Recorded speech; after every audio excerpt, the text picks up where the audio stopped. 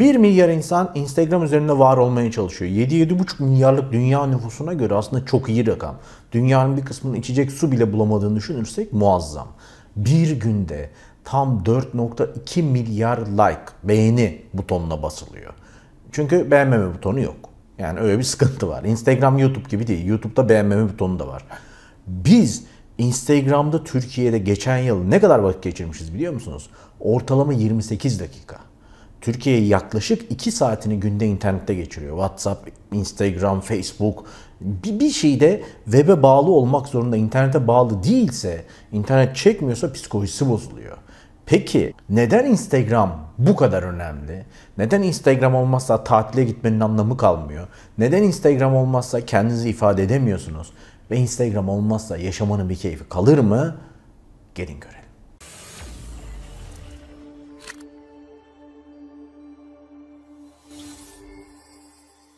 Hoş geldiniz. Öncelikle para, yani Instagram'ın var olmasını ve ücretsiz olmasını sağlayan şey firmaların reklama para harcaması. Facebook'a göre 12 kat, televizyona göre 47 kat daha fazla reklamdan etkileşim ve dönüşüm alınıyor. Çünkü Instagram kendi fenomenlerini oluşturuyor ve kendi fenomenleri de her ürünü tanıtmaya hazırlar. Bakın ben şu ürünü çok seviyorum, bu ürünü. Televizyonda bu oran çok düşük. Televizyonda çünkü kanalı değiştirebiliyorsunuz. O programı izlerken reklamlar ayrıca geliyor ve o ayrıca reklamları oturup izlemiyorsunuz. Facebook inandırıcılığını kaybetti. Çok çorba gibi. Ama Instagram bir uygulamanın içinde. İnternetten kullanacaksanız televizyondan, bilgisayardan ulaşmıyorsunuz. Hemen elinizde. Ve reklamları zaten o kişiyi izlerken izliyorsunuz. Mecbursunuz reklamı izlemeye. Hatta o kadar ileriye gidiyor ki Instagram ürünlerin incelemelerine 1 dakikalık 15 saniyelik özel anlar ayırıyor. Instagram'da fotoğraflar niye bu kadar beğeniliyor? Çünkü fotoğrafları çekmenin bir amacı yoktu. Benim dönemimde yaşayanlar, yani böyle 79 doğumluyum, filmleri gidip tab ettirdiğimizi biliriz. Hatta bir fotoğraf çok beğeniyorsak 2 kere çekerdik. O fotoğrafın çıkması 2-3 gün sürerdi. Albümlere konurdu. Sonrasında cep telefonu o kadar hızlı fotoğraf üretmeye başladı ki hiçbir anlamı kalmadı. Açın bakalım fotoğraf albümünüzü, işte ne markaysa telefonunuz. Kaç tanesini başkası görmüş? Instagram için çekilmeyen, kendiniz için çekilen kaç fotoğrafa ikinci kez bakmışsınız? Öylesine çekiyorsunuz o anda. Emrivaki çekilenler de var. Ama Instagram fotoğraf ve video çekmeye sebep getirdi. Instagram ön kameranın kullanmasına sebep getirdi. O kadar ki 2011-2016 arası 93 kişi selfie yakalamaya çalışırken güzel pozu ölmüş. 2017'de bu rakam 93. Ondan önceki 6 yılda 98, sadece 2007'de 93 kişi mükemmel selfie pozu için ölmüş. Ama bu kadarla bitmiyor. 2018 rakamları geldi, 117 kişi. 117 kişi Instagram'a havalı bir selfie koyayım diye ölüyor. Dolayısıyla Instagram insanların hayatını yönetiyor. Instagram'ın en büyük gücü beğenme zorunluluğu. Siz oraya bir şey koyduğunuz zaman insanlar beğenmek zorunda. Şimdi YouTube'la kıyaslayayım. YouTube'da şöyle bir olay var. YouTube'da rumuzunuz var. Gerçekte kimsiniz, değilsiniz belli değil. İstediğiniz gibi küfür müfür yazıp tüyebiliyorsunuz. Yorum bölümlerine istediğin kadar hakaret at. Dislike butonu var. Beğenmeme, ona bas. İngilizce kelimeler kullandığım için şimdiden özür diliyorum bütün video boyunca. Ama hani sosyal medyanın jargonu diyelim böyle. Ve YouTube'daki o beğenmeme vesaire aşikar değilken Instagram'da çok açık. Kim beğenmiş, kim beğenmemiş. Beğenmeyene gönül koyabiliyorsun. Dolayısıyla sen bir fotoğraf koyduğun zaman insanlar bir etkileşim yapabiliyor. Beğenmek. Harika değil mi ya? Sadece beğenmek zorunda. Beğenmezse o zaman ismiyle belli kimin beğenmediği. Hemen arşiv açılıyor ve cezası veriliyor. 2 fotoğrafta sen onu beğenmiyorsun falan derken mecbursun. Takibe takip, beğeniye beğeni. Peki bu kadar güçlü Instagram gerçek mi? Değil. Bugün Türkiye'de baktığınız zaman şunu görebiliyorsunuz ki insanlar takipçi satın alıyor. Hatta iyice araştırın, bak Instagram üzerine güzel çalıştım dersime. Beğeni satın alıyor. Yani bir ay boyunca size otomatik beğeneyim. Bunlar da 20-30 lira gibi paralar. İnternet üzerine bunlar paket paket satılıyor. İşin ilginci, insanlar eskisi kadar cahil değil. Bir kişinin takipçi sayısına bakıyor, beğeni sayısına bakıyor. Aradaki orandan sahteliği anlıyor. Hatta markalar reklam verecekken bu sahte profilleri es geçiyorlar. Ama insanlar beğenilmek istiyor. Neden? Bizim zamanımızda, gençliğimizde bir güzel varsa diyorduk ki acaba gerçek mi, işte makyajlı mı, silikon mu? Mesela estetik var mı, burun estetiği falan. Kaygımız buydu. Instagram'da bu çok ötede. Instagram'da daha fotoğrafı, videoyu çekerken kendini hemen düzenleyip mükemmel hale getirebiliyorsun. Bu da insanlar beni gerçekte görürse fobisini oluşturuyor. Çünkü Instagram'da siz sanal, sahte bir dünya oluşturuyorsunuz. Photoshop'la ülkeleri gezmiş gibi imaj yaratan Instagram'da fenomen olan kadın var ya.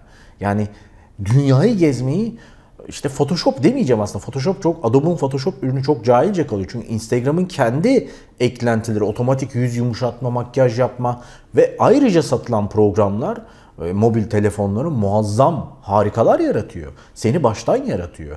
Benden Brad Pitt, Ayşe'den Melis'ten Burcu'dan Angelina Jolie çıkartıyor. Üstelik Instagram varlığını ispat etme yeri. Gerçekten var olmak için bir sebep veriyor. Çoğu insana, New York Times'ın araştırmasını anlatacağım birazdan, göreceksiniz. Ne demek varlığını ispat etme? Normalde bir yerde olmanın bir esprisi yoktur kimse görmezse. Çok şık bir kafeye gittin, oturdun ve 70 lira bir hesap ödedin. Bunu hemen koyacaksın sosyal medyaya. Nusret'e gidip ben dayak yedim hesabı ödemedim diye story atan, hikaye atan deli var. Nusret'te yemek yiyor, lüks restoranda yemek yiyor, pahalı bir şey yiyor ve bunu hemen gösteriyor. Bakın ben yedim, bakın ben pahalı bir hayat yaşıyorum diyor. Çocukken anneye bak ben ne yaptım dediğinde hiç bakılmayan çocuk, ilgi açlığında sürünen çocuk da büyüdüğünde Instagram'dan ilgi görebiliyor. Çok saçma şeyler, çok iğrenç şeyler yapan insanlar var. Diğer yandan anne babasının aşırı ilgisinden bıkmış, farklı ilgileri arayan insanlar da orada. Fakir orada zengin gözüküyor, zengini daha zengin gözüküyor. Hatta zengini sıradan gözükmeye ve ben de normalim, aradığımı buldum. Meğerse minimalizmmiş, sadeleştim. Bakın sadece beyaz iPhone'um var, beyaz Ferrari'm var. Sadeleşti, minimalizm, teşhircilik.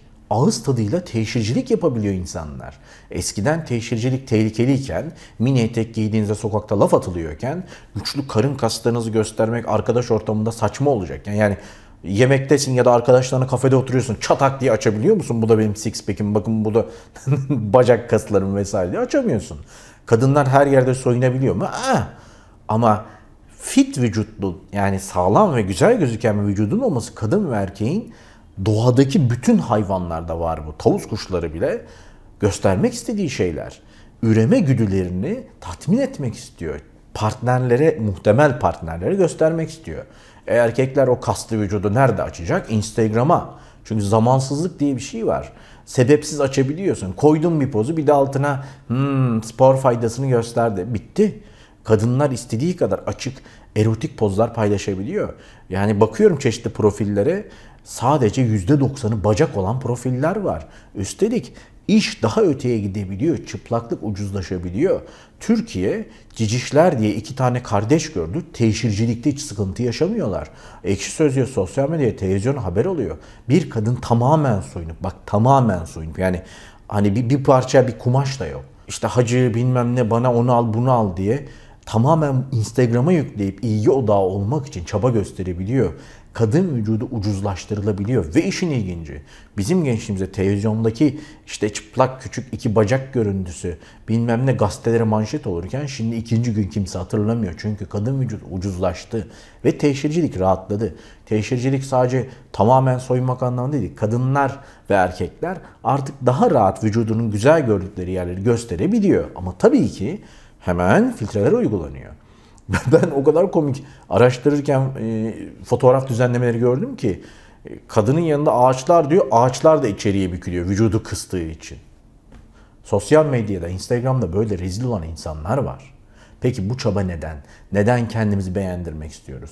Çünkü başkaları beğenmediği sürece yaptığımız şeylerin anlamı yok ve Instagram bunu kolaylaştırdı. İnsanların hayatına dokunmayı çok kolaylaştırdı. O kadar ki bir ünlüye eskiden ulaşmak zorken şimdi eğer ki ilgi çekici bir özel mesaj yazarsan dikkatini çekebiliyorsun. Instagram'daki mesaj kutusu bildiğiniz gibi bir direkt tanıdıklarından, daha önce yazıştıklarından gelenler var. Bir de hiç tanımadığın insanlardan gelen diğer kutusu var. O diğer kutusuna öyle mesajlar görüyorum ki çok tatlı güzel notlar da var. 2-3 kere bir şeyler yazmış görmemişim. Haluk abi, Haluk hocam, Haluk hocam, Haluk abi, Haluk abi. Sonra küfür etmiş dikkatimi çekmek için. Diyorum ki niye küfür ediyorsun? Hocam başka türlü bakmıyordunuz. 40.000 takipçi de bana oluyorsa milyonluk takipçisi olanları düşünemiyorum. Her gün kabilesine gidiyorlardır. Ve zaman algısını bükebiliyorsun. Bu TBT'ler falan filan demiyorum. Zaman algısını şöyle bükebiliyorsun. Bir yere gittiğin zaman güzel bir andayken 50-55 tane pozu arşivliyorsun. Sonra hiç sokağa çıkmak istemediğin bir gün o halini atıyorsun. Bak bugün de ölmedim aslında dışarıdayım diye. Ve insanlar depresyondaki sana beğeni yağdırıyor. Hiç gitmediğin bir yerde olabildiğin gibi 3 yıl önce gittiğin bir yeri şimdiymiş gibi sergileyebiliyorsun. Çünkü o beğeniyi istiyorsun. Başarıların taçlandırılması, bir TED konuşmasındaysan veya ne bileyim çok iyi büyük bir sözleşme yaptıysan oraya koyuyorsun. Bunlar senin için var olmanın ispatı. Konuşma problemi olanlar, kendini ifade etme ve özgüven problemi olanlar için harika bir şey. Çünkü bir pozla karizmatik gözükebiliyorsun. Halbuki konuşsa kendini bitirecek. Ama o 15 saniye içinde bir şeyler söyleyebiliyor. İnsanlarla konuşacak 10 dakikalık, 1 saatlik bir şey olmayan insanlar için gerçekten çok güzel. Hakaret için söylemiyorum ya da aşağılamak için. Büyük bir imkan. Özgüveni düşük insanların kendini sunma yeri. Ama sıkıntı şurada, o 15 saniyenin dışında yüz yüze görüştüğü zaman filtreler düşüyor, karizmatik pozlar düşüyor ve gerçekte neysen o ortaya çıkıyor. O zaman arkasını doldur lütfen. Kişisel gelişim çok önemli bir şey. Ben kendi kitabımda özellikle buna ait bir bölüm ayırdım. Özgüveni nasıl geliştirirsiniz diye. Ve fenomen olma. Muazzam bir olay. Hele ki mavi tik alma. Mavi tik aldıktan sonra nasıl alındığını araştırırsınız. Mavi tik aldıktan sonra yürüyüp gidiyorsun. Daha özel, elit insan oluyorsun. Black Mirror dizisinin 3. sezonun 1. bölümünde sosyal statünün nasıl sosyal medyadan geliştiğini ve paranın yerine geçtiğini göreceksiniz. Lütfen izleyin. Black Mirror 3. sezon 1. bölüm. O kadar mantıklı anlatıyor ki Instagram gibi sosyal medyanın nasıl güçlü olabildiğini ve yarın nelerin yerine geçebileceğini. Neden Facebook ve Twitter'ın tahtını salladı ve geçti?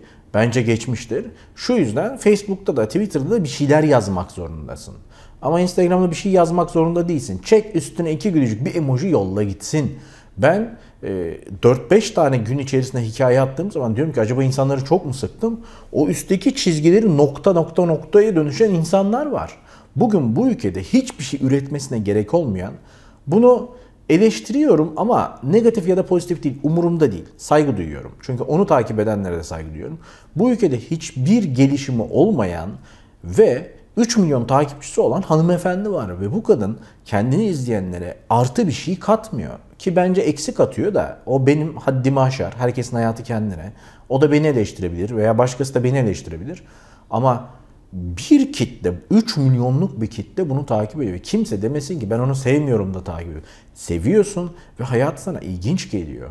Hiçbir şey olup da bir anda piyangoyla bir yere varması insanlara ilginç geliyor. Ve o da sosyal medya için yaşıyor. Orası için pozlar veriyor. Çünkü oranın dönüşü çok güçlü geliyor ona. İnsanlar her zaman para kazanmak istemez. Parası çok olan bir insan bile Instagram'da saygınlık istiyor. Çünkü o ruhunu besliyor. Bir psikoloğa gitmekten daha kalıcı, daha ucuz ve daha başarılı. Instagram çocuk gibi ilgi ister. Instagram'ın psikolojisi insanı çok etkiler.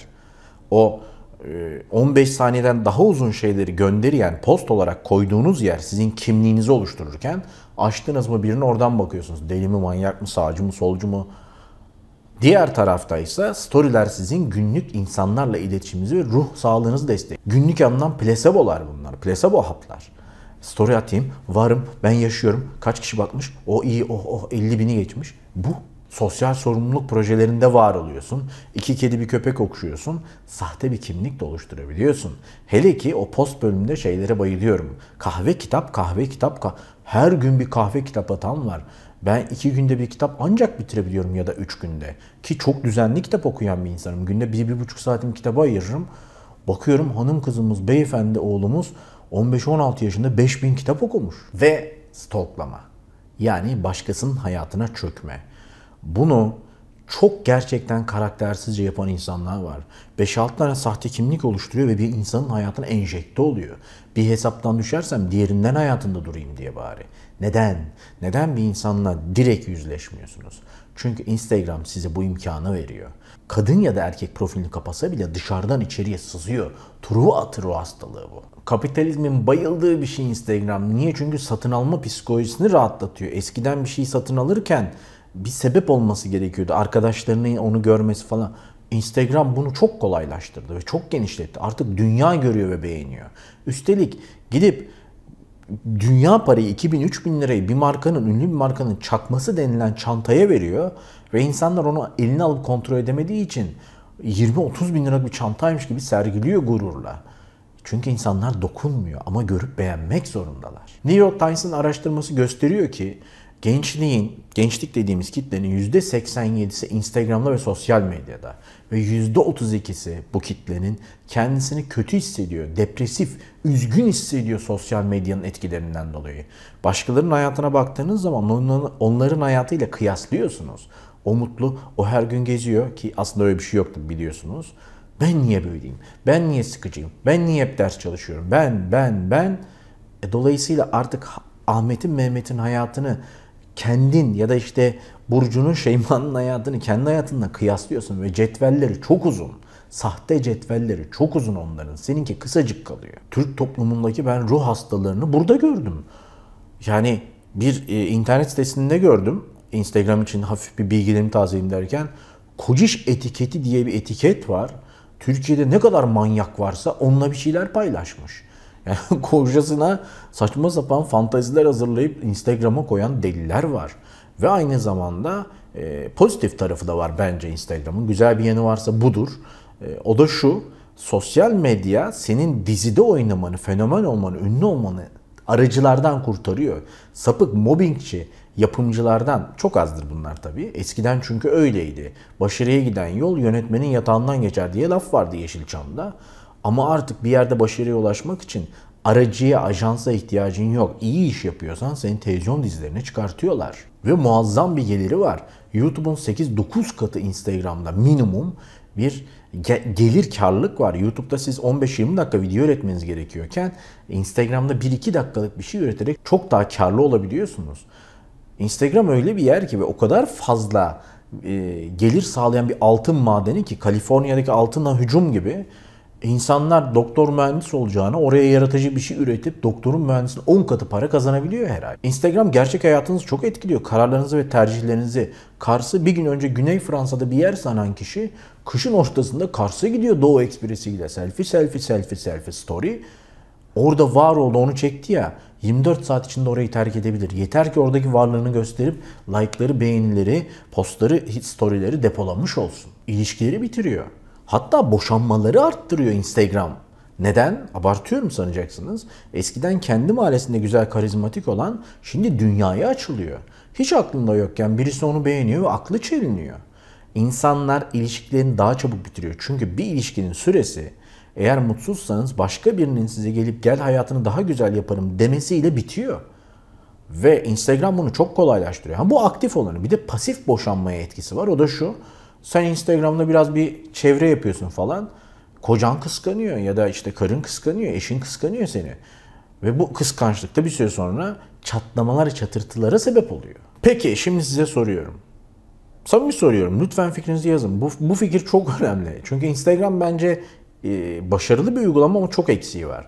Instagram'da sizce ne özellik gelmeli, ne olmalı? Ben kendimce bir şey söyleyeyim. Beni takip eden mesela mavi tiki olan insanları filtrelemek isterim. Veya bana gelen özel mesajları dosyalara koyabilmek isterim, e-mail'lar gibi. Birisinden mesaj geldiğinde aşağı kayıyor, kayboluyor, bir şey oluyor. Dolayısıyla Instagram'da hangi özelliklerin olmasını istersiniz? Yazın aşağıya. Diğer bir sorumsa, sizce Instagram'daki bu aşırı beğenme arzusunun sebebi nedir? Ben Öykü Tatar. Bir sonraki videoda görüşmek üzere.